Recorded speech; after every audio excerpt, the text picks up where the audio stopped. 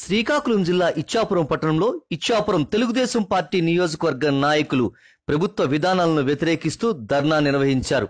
ఇచ్చాపురం నియోజకవర్గం ప్రధాన కేంద్రమైన ఇచ్చాపురం పట్టణంలో ఈ ధర్నా నిర్వహించారు.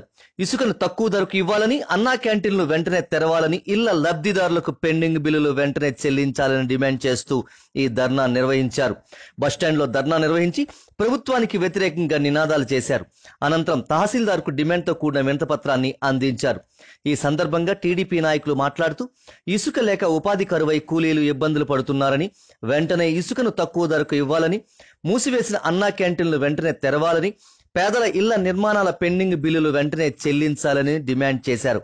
ఈ కార్యక్రమంలో టీడీపీ నాయకులు కాళ్ళ ధర్మారావు, మాజీ ఎంపీపీ దక్కత ఢిల్లీరావు, ఆసి లీలారాణి, దక్కత కామేశ్, మాజీ ఏఎంసీ చైర్మన్ సాడి సహదేవరెడ్డి, సదానందరావులో బెందాలం రమేష్, కొండాశంకర్ తదితర ఇచ్చాపురం నియోజకవర్గ తెలుగుదేశం పార్టీ నాయకులు భారీ సంఖ్యలో పాల్గొన్నారు.